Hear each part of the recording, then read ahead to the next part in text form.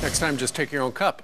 Meanwhile, 25 minutes after the top of the hour, classroom controversy flaring up in Denton, Texas. Students from learning from a book, a textbook with a skewed view on American history. Here's how this book defines the Second Amendment. Quote, "The people have the right to keep and bear arms in a state militia." So you can only have guns in a state militia? Join us right now, a former member of the Texas State Board of Education, Cynthia Dunbar. Cynthia, welcome. Good morning, Steve. They got that pretty wrong, didn't they? Oh, absolutely. But I have to say, I'm always shocked when people are shocked, as though this is one example of a bad textbook or bad curriculum in a sea of really good. This is a pervasive battle that we fight all the time, where they pervert the Constitution, the Bill of Rights, the Declaration. The Second Amendment is clearly not about just having the military being able to bear arms. It's an individual right. Sure, and the way that particular textbook makes it sound like you can have a gun if you're in a state militia, when in fact the Second Amendment reads a well-regulated militia being necessary to the security of a free state, there's the state part, the right of the people to keep and bear arms shall not be infringed. Cynthia, what's going on? And because this is not an isolated incident. No, it's not. And when I was on the state board, we fought it pertaining to the First Amendment rights. I mean, there is a pervasive agenda to rewrite our American history. And there's a reason why.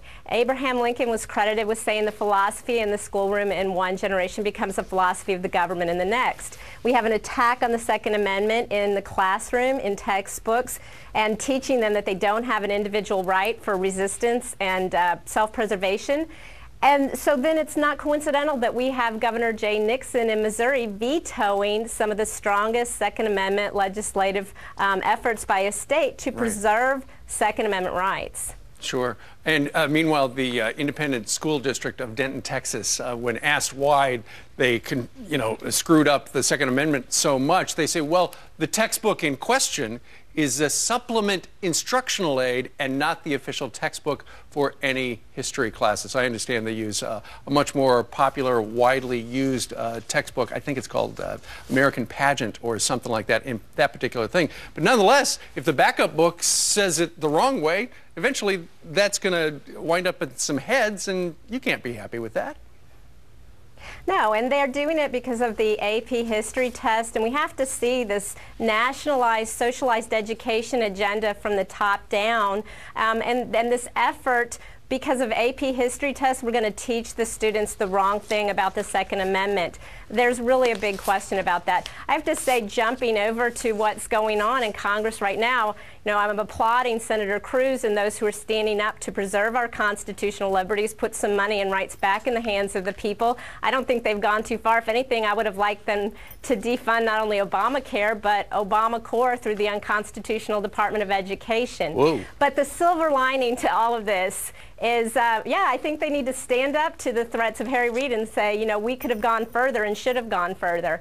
But basically the silver lining is we have this bad curriculum. The good news is it's causing schools and educators and parents alike to realize we have this problem through socialized education and look at options like the Liberty Online Academy offering sound, historically accurate curriculum. Cynthia Dunbar, you wound up at two for today. We booked you on textbooks and we wound up at Obamacare. All right, we thank you very much for joining us live today from Northern Virginia. Thank you. All right.